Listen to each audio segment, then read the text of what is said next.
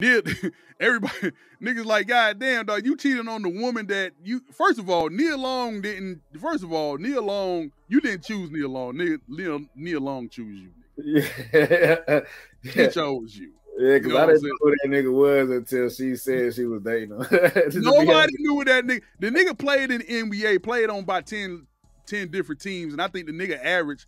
What was his NBA average? What she got with him in 2010. They got together in 2010, actually. Right, okay. So what's this with 12? Nobody cares. Nobody cares who Nia Long was dating until we find out that he was right. That's what I'm saying. She was riding low key, like fuck y'all. Yeah. Now you got me mixed up with this shit. I can't believe you got me mixed up with this shit. He know where your mama stay. He know where my mama stay. Yeah, she probably. Hey, she probably spazzing on her back. So there ain't one person in the hood that play like. Right. No, probably didn't turned off Friday. Listen. This nigga career average points 5.2 per game, rebounds 2.9 per game, assists 1.9. This nigga wasn't even sniffing the fucking court. That nigga was Nobody trash. knew. Nigga was trash. We didn't even know who he was. Nobody knew who he was.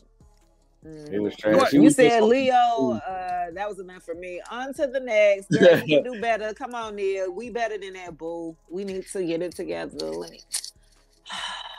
Okay, it's a great. So crazy, man. His career highlight in 2006 was an All NBA D League first team. You know what I'm saying? Yeah, he was trash. When the trash hit the fan. Right. The trash hit the Yo, what about real quick when stuff hit the fan like this, okay, I gotta find out if they're Christians or not. Utah mom, she says she's 56 and pregnant with her son's baby. Huh? Right? What? Hello? Whoa! 56 and pregnant with her son's baby is crazy. So when the hell did you she's carrying? So this hit the fan. This shit hit the fan today. It hit actually TMZ. And so she's actually carrying her son's baby for him and his wife. Oh, so it's a surrogate type of thing. Yeah, look at y'all. That's still kind of weird. That's weird as fuck. And he got a picture of the wife and the husband, and they holding him. It's just really weird.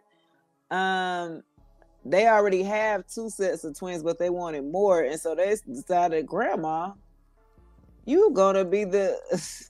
This is crazy. Grandma go be the mama.